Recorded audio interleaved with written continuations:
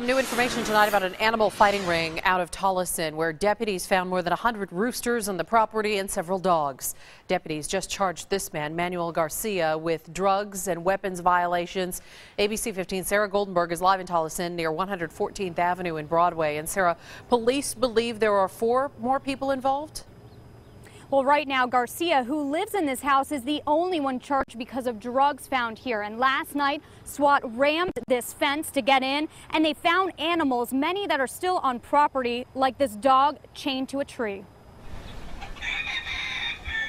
MCSO giving us an inside look of this yard in Tolleson, where they uncovered an alleged animal fighting ring. Rows and rows of roosters in tight cages, pit bulls tied to trees, and a small bait dog with barely any room to move. It's just sad, hearing about, all the dog fighting and, the things that they're doing, over there, it's not right. Jacob Valverde and Jessica Villalobos out for a horse ride on a beautiful day. Saddened to hear about what happened just down the road, but not surprised. I'd passed by there a couple times and you just see the dogs locked up, each corner, and they look like they're, that they're used for fighting because they're really aggressive.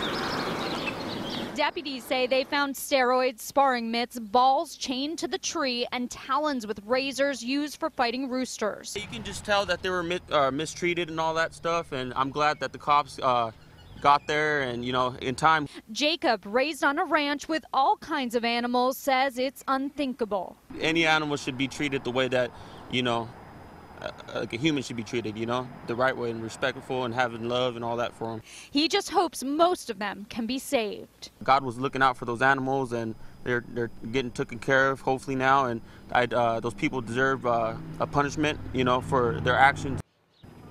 Now, this all started with a drug investigation. The suspect is an alleged drug dealer. Now, investigators found meth inside of a stuffed animal in this house and a loaded shotgun. Right now, a vet is taking a look at all of these animals, and MCSO says the ones left out here on property are not in immediate danger, and they're coming by often to check on them. Back to you. Still heartbreaking details, Sarah. Thank you.